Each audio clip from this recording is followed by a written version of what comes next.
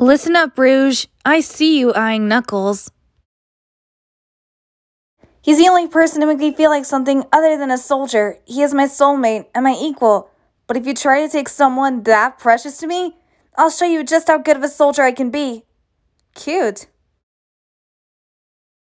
Listen up, sweetie. I specialize in stealing precious things. Sometimes for others, but mostly for me. And I've never gone empty-handed. You're welcome to try and stop me. After all, if he's so true to you, you have nothing to fear, right? Let go of me, you bat. Remember it. I will. I look forward to our visit, Julie Sue.